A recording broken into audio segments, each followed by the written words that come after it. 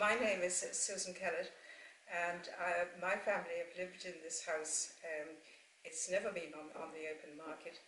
The original house, as far as we know, was described as a fortified house on the shores of Lough Conn. The first member of the family here was Francis Jackson, and he was a Cromwellian officer, and he got a grant of land in North Mayo. Now, that would be in the 1640s, early 1650s, and in fact, there was no house here. He lived in the castle in Crossmolina. It was very unsettled times, and it was probably his son or even his grandson who built the first house on the shores of Lough Conn, which is described as a fortified house. But it wasn't until the 1740s that the first house that we know about was built, which is the back of this house. When you go through the archway out there, you're walking into the 1740 house, which was very tall and narrow. It was 3 stories over basement. And then in the 1790s, there was a little more money, the times were more prosperous, and people were building more substantial houses, and they weren't fortified. So one of the Jacksons came along, and he built onto the front of the old house. And we're sitting in the new house, which was completed in the 1790s. The plasterwork here would all be about 1800. And what they did was, because they wanted a grander house, so this is 2 stories over basement, and you can see the very high ceilings, about 22 feet. Whereas in the old house, the ceilings are much lower. And so they built across the front of the old house and down the sides.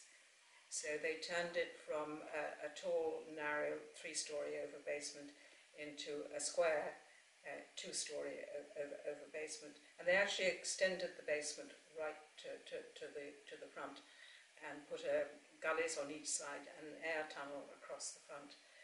So one of the results of that is that this is a very dry house, and therefore everything has been well preserved. Now, possibly, fortunately, the family ran out of money in the middle of the 19th century, so no additions were made. So what you're looking at is the old 1740 house with the addition of the 1790 house. And the front staircase, for example, is built up the outside wall of the old house. So that in this room, which used to be the dining room, the wallpaper here dates from the 1950s. But if you go through into the other room, into the drawing room, the wallpaper there dates from the 1850s. And although it's changed colour, it's still in perfect condition. And you'll have to have a look at that, because this spring we did a big restoration job. Obviously the wallpaper is protected, and the plasterwork has survived well, but we did some repainting, repainted the ceiling, we repainted on the back of the doors and below the dado rail, which had been overpainted in the 1950s. And you also have to admire that we've reinstated the gold leaf, so the whole room looks brighter and fresher. Good. And that's a summary of the house. Pretty well. Did much documentation in relation to the house survive? Not as much as you would expect, because what happened was that my great-great-great-grandmother was known as Madeline the Heiress, and she was Madeline Jackson. That would be her grandfather up over the sideboard there. And she was left an orphan very young, and she wasn't brought up in this house. She was brought up in a house called Stephenstown in County Lough. And her father's younger brothers just assumed that she was a girl and wouldn't inherit, and that they would have the house to themselves. In fact, as it turned out, there was no male entail on the property. All it said was the eldest child of the eldest child. So, of course, she couldn't do anything about that while she was a minor and unmarried. But she married a distant cousin in 1834, Mervyn Pratt, who came from Cabra Castle in Kingscourt in County Cavan. And the Pratts were a fairly tough merchant family, and they were not going to see the new daughter-in-law done out of her inheritance. So they all went to court in the 1830s. And she eventually got the house back. But the uncles stripped the house of all the furniture and family papers and so on. And there's actually a letter from her aunt saying, poor Madeline, 4 bare walls was all she inherited. And they haven't been traced? They haven't been traced, no. We think that some of the family went to Northern Ireland, and I've tried in the archives there, but I've not had any luck. Now, as it happened, there were distant Jackson cousins who went to England, and I have seen some of the things that they've got, and I got 1 or 2 small bits back, but things like the early rent books or leases or so on, they're gone. And this was it a farming house or a farmhouse? It managed the land around it, or? Well, you see, the original grant of land, if you go back to the 1650s, it was in the order of 50,000 acres. Now, I doubt very much that that amount of land was held, and whatever was, most of it was mountain and bog. But even by the landowners' survey, which was in 1874, there was still about 8,000 acres here. Now again, some of that would have been tenanted. Some would just have been open grazing, mountain, bog, and so on. But in fact, the family name then became Pratt when Madeline Jackson married a Mervyn Pratt. And her son, Joe, he sold out under the early Land Acts, particularly the Wyndham Land Act in 1903. So there were no tenants here by 1912, which meant that there were no disturbances here and so on. He kept a home farm. But there was somebody in the house, there was? There were people living in the house all the time. And where were you born yourself? I was born in Dublin, and we lived near Dublin because my father was a professor of veterinary medicine, so he was keeping the university terms in Dublin. But you see, my mother, although he came from County Meath, and Mervyn Pratt, and that was the last Mervyn Pratt over the fireplace, was his cousin. His grandmother came from this house.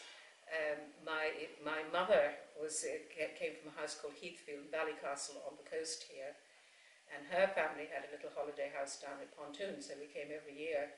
So I have Mayo on both sides of the family, either one end of the lake or the other. And when did you get involved in the house then? When I came back in the late 1970s, now my brother and my mother still had an interest in the house. My father had died in the 1970s, and my brother really didn't want to keep it. He was a fine arts specialist, and it wasn't, being in the west of Ireland just wasn't his thing, even though he was very devoted to the house and looked after it as best he could. So eventually, in about 1983-84, I took the house over and continued from there. And I thought that the only way to keep it was to open it up for visitors, for tourism. It's a lovely Georgian house on the shores of Lough Conn. Wouldn't people like to come here? And loads of fish. And fishing and so on. And luckily they did. So I'm still here today. And you see, my son DJ is with me full time now. And he's very anxious to look after the house and maintain it. And he's taken over a lot of it now. And was it in this excellent state that it's in now when you took it over? Or have you... It was structurally quite sound, but it looked very shabby. I mean, they'd kept the roof and so on, so the house was dry and was properly roofed. But it's taken me over 30 years to get it to the condition that you see now. It's beautiful. I did have to replace a lot of the roofs, and we lived with chip paint and tattered curtains for quite a few years. But gradually, bring it back. A house like this, you have to do. You're doing something every year. All the time. All the time. Yeah. Yeah, and there were very good. We got a lot of help now from the Heritage Council, and between 1995 and 2000, of course, there was a lot of European money coming into the country. So any possible grant, we restored the gardens, we restored the farmyards, and so anything that moved. And is it open to the public now? This is commercial. This place is for yes, we B&B we do dinner bed, breakfast, yeah. and little events in the house. And the drawing room over there, it's licensed for civil marriages. It's an approved place.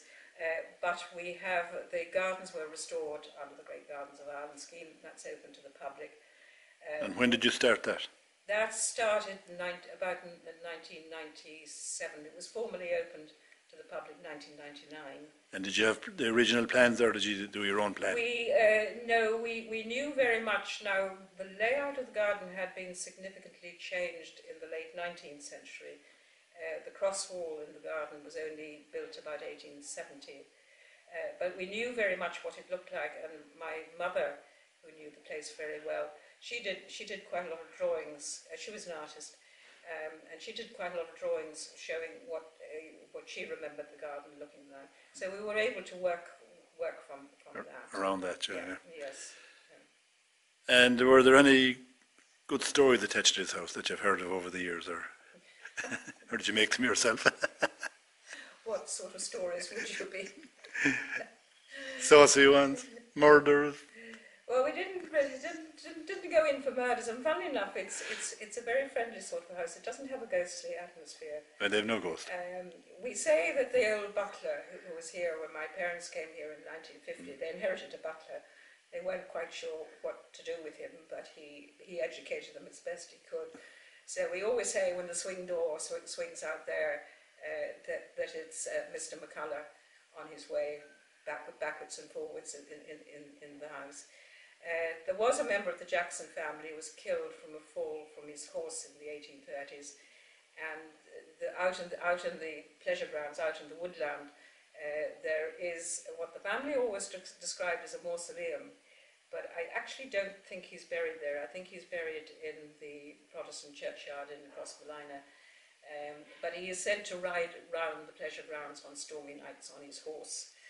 But as it was the horse that killed him, we're not sure about that. And would his grave not have been marked now? Yes, it's marked. That's why I think that his name was on with a lot of other names. In Crossmolina. In Crossmolina. Okay, yeah. And although it's a little old sort of circular thing with an entrance to it, I suspect that it is actually just a memorial rather than a mausoleum. But there we are. The garden was on the Westport Garden Trail one year, when you'd be open for... We tried years ago, myself and a few others, to set up a West of Ireland garden trail. Very hard to do. The distances are really too great. There was myself, there was Strokestown House, there was Kylemore Abbey, there were various gardens around Turlough Park, you see, where they were restoring the garden, all at the same time, great gardens scheme, but the distances were too great, and although we tried quite hard, it didn't really take. So what we find now, because there's a little heritage centre out there, one of the yards has been taken over. It's a community development company. They do family history research. They put on exhibitions. They're the entrance to the gardens there, and that's very popular. Yeah, because the Westport Garden Trail is popular now. It's like you have 12 or 14 gardens every year in it. Yes. And it's encouraging gardens as well, isn't it? Yes, it is. But when you listed out them gardens, there, this one and Kylemore Abbey and all these places, we have fantastic gardens around, really, haven't we? Yes. We have. Yes. And they're being restored, yes, and they. Yes. So, thank you very much for your time.